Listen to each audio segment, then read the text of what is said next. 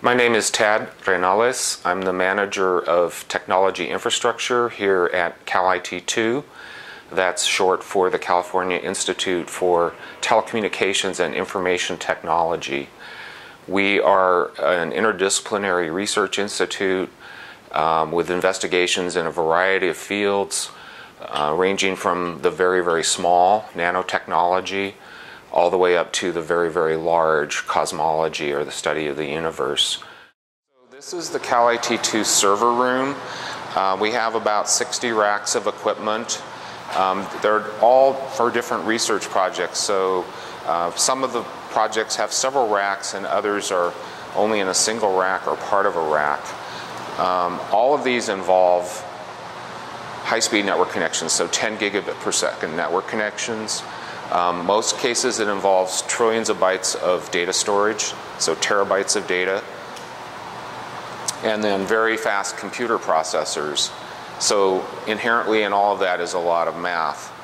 So to understand what bandwidth is, I want to make a comparison between what typically is received at a home versus what we typically use here at Calit2.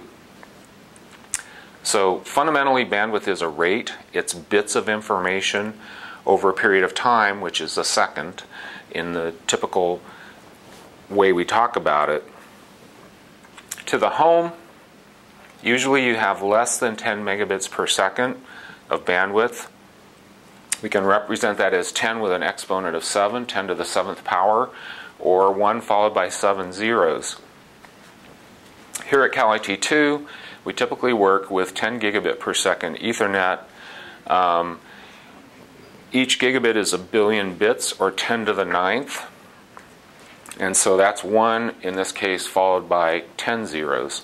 So there's 1,000 times higher bandwidth here in Calit2 than you typically get to a home. Beyond that, we have more than a single fiber here. We actually have 100 fibers.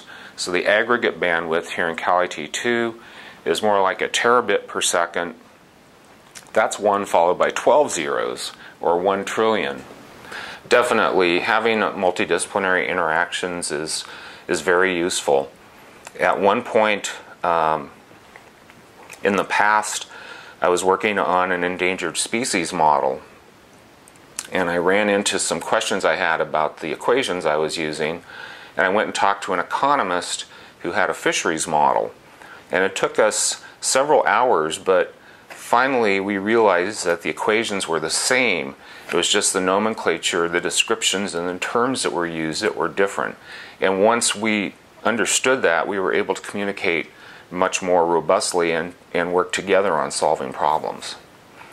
So that's a benefit of having artists, medical technologists, scientists, economics, all working together in a common area where they can interact. So Calit2 was initiated by the state of California to improve the quality of life. So it's really science and technology in the interests of society. For students who would like to work here, they should try to get a good background in reading, writing, mathematics, as well as in the arts and other creative areas, because we have scientists, we have artists, we have mathematicians, we have engineers, all working together to try to find solutions to the problems that face society. Those can be in the arenas of health, in the arena of culture, communications, so networking and wireless communications, and then in new technologies such as the nanotechnologies and microelectronic machines, things that are going to help us as we move into the future, trying to deal with increasing problems with the environment and with society. We're hopefully going to be able to come up with solutions that help us address those things. Math is obviously a foundation for almost all of these areas.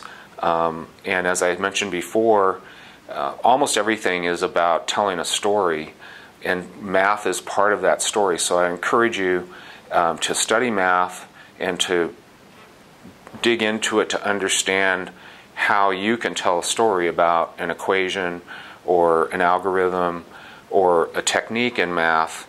And that way, I think you'll find it more engaging, and it'll lead you to enjoy and discover more things in science and engineering, in the arts, and health that will bring you here, hopefully, to Calit2.